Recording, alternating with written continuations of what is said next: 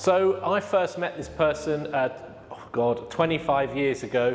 I was flogging advertising for the esteemed Exhibition News and Who's Who in Exhibitions, and we had a client lunch at a very resplendent pub in Earl's Court.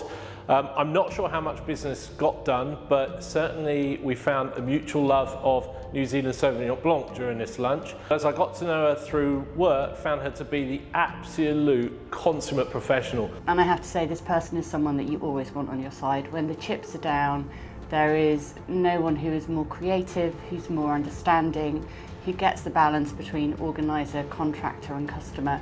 We worked together on all sorts of projects, and in fact she gave me the best piece of advice I could ever have, which is, remember, when a show's really difficult, it will open and it will close, and what happens in between will just happen. On a personal level, I'm honoured to call this person a real friend. It's lucky that I wasn't successful in persuading them to run away to Italy with me this time. She's always given me great advice, and she's always been there for me when I need somebody to talk to. So I first met today's winner of the Industry Legend Award way back in 2005. I remember it very clearly. I was a very, very green, blurry-eyed event coordinator and was introduced to this person on site on the opening morning of Build.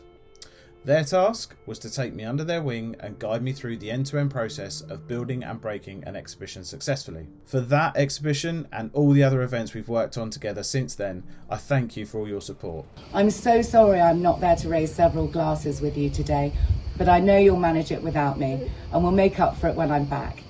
So cheers to you, Supplier Legend. No one deserves the accolade more. Huge congratulations, this is really well deserved, and I look forward to raising a glass with you and celebrating. Cheers and well done.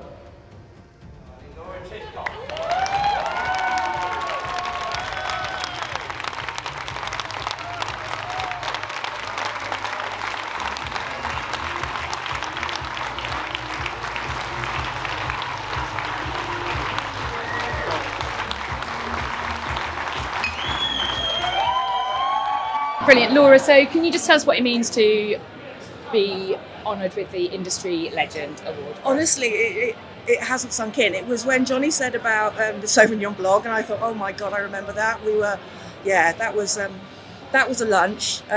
It's just fantastic. It's just fantastic to be recognised, particularly as a female contractor. You know, I've been working in the contracting industry since, well, over 20 years, 25, nearly 25.